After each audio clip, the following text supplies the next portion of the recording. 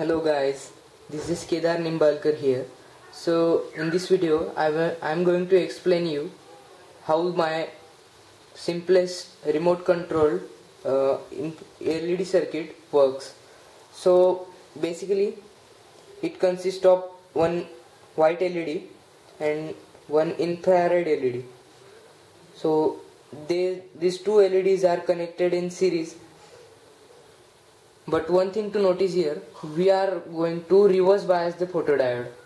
So negative of this photodiode is going to positive terminal of the battery, and other remaining terminal of photodiode is going to the positive of the LED, and negative of the LED is going to connect to negative of battery.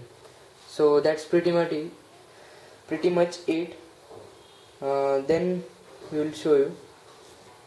When I spin the motor, the LED turns on.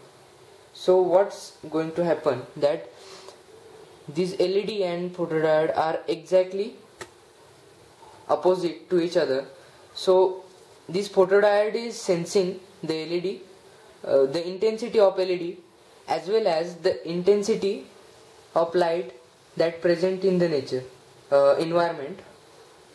So actually what I am going, when I am going to spin this, what I am doing is I am adding extra light, infrared light in the environment.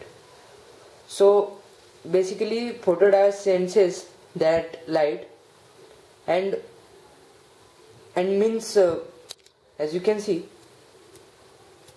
slightly, if I will turn this motor slightly, the LED also slightly means increases its brightness, and photodiode senses the brightness of environmental light, and that is the light, this light and the environmental light, and also the light of this white LED. So when it is going to sufficiently high level, it will turn on, as you can see here. And how it will turn off, that when you are going to break the light coming from this white LED to photodiode, the current flows through white LED, it decreases, therefore this LED is turns off. And as you can see here,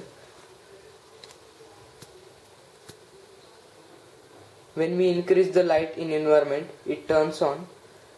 When we decrease the light on the photodiode, it will turn off. So that's pretty much it, friends. Hope you like my video. Please share, comment and subscribe to my channel, and goodbye friends. Thanks for watching.